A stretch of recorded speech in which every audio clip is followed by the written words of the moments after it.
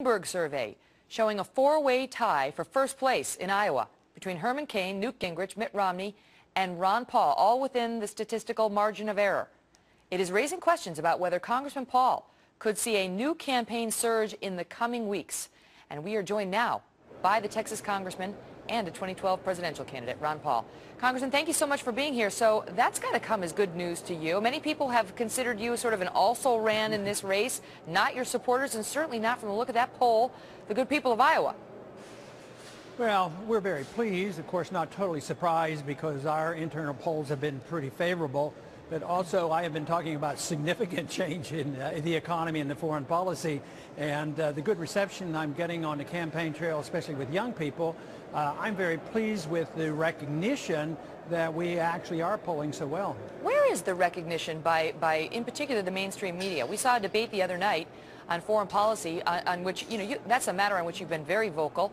And yet, despite polls showing you creeping up in the polls and with the American voters, you get 89 seconds in that debate. 89.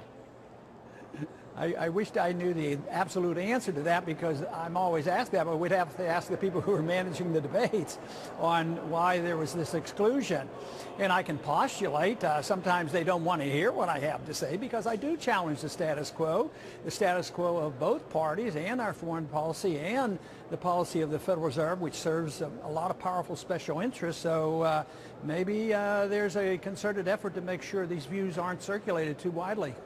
I want to ask you about, you've sort of been a watchdog financially on Capitol Hill for a long time, complaining about overspending and revenue issues from the Fed on down. Right now, one of the lead stories today is this super committee and projections that it is headed perhaps for what the co-chair described as possible abject failure.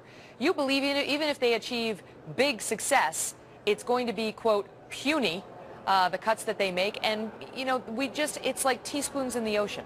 Tell us. Yeah, from my viewpoint, they're not really talking about cuts. My proposal is to cut $1 trillion of real cuts in the first year. But they're talking about cutting $1 trillion over 10 years, and they're only talking about cutting proposed increases from the baseline. So those aren't real cuts. But I think there's two things. One is they don't want to admit the country's bankrupt and there's not a strong necessity for us to do something. And the other thing is that they won't consider changing policy. So you can't tinker around the edges and get rid of waste and fraud in a program here or there. What you have to do is decide what the role of government ought to be. Should the government be the policeman of the world? And should our government be passing out welfare from cradle to grave? And I don't think we can afford it, and I don't think that's what it was designed for. But the country, basically a lot of people still, as well as the politicians here, they're in denial. They don't realize we're technically bankrupt. We're insolvent. We can't pay the bills. The only thing that keeps us going is this illusion that our dollars will last forever and all we have to do is create new money, pay the bills, and bail out Europe and everybody else. But that's coming to an end, and that's what our financial crisis is telling us. You know who's not bankrupt is former House Speaker and now Minority Leader Nancy Pelosi. She and her husband worth tens of millions of dollars. And there was a 60 Minutes report this week, and it's catching fire in the mainstream media as well, on how members of Congress, including not just Nancy Pelosi, but they profiled John Boehner as well, the Republican leader, they're not subjected to the same insider trading regulations that the rest of the world is, and it's resulted, they pointed out, in Boehner investing in health insurance company shares before it was announced that the public option had been axed, and he made a bunch of money, and Pelosi and her husband doing the same thing with a Visa initial public offering when she had some inside information about how Visa was about to come out smelling like a rose. Should members of Congress be allowed to do this, sir? Well, they shouldn't do it, obviously, because it's unethical. But I'm not positive that the members of Congress aren't under the laws. If you commit fraud and inside trading, I can't see where in the law it's written, except for congressmen. Maybe the enforcement there's an exception in there, but it's wrong. And the real correction for this is having only ethical people in government rather than those that go with the whims of the lobbyists. But when you enrich yourself by a position in government, that's pretty bad, and obviously the people have a right to know about it, and they have a right to react to it, and if they're breaking the law, they should be punished.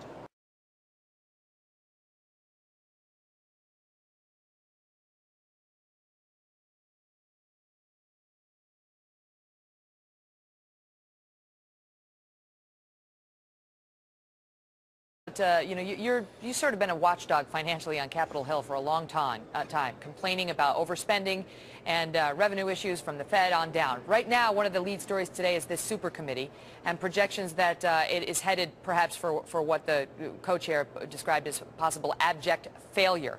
You believe even if they achieve big success, it's going to be, quote, puny, the cuts that they make. And, you know, it's like teaspoons in the ocean. Tell us.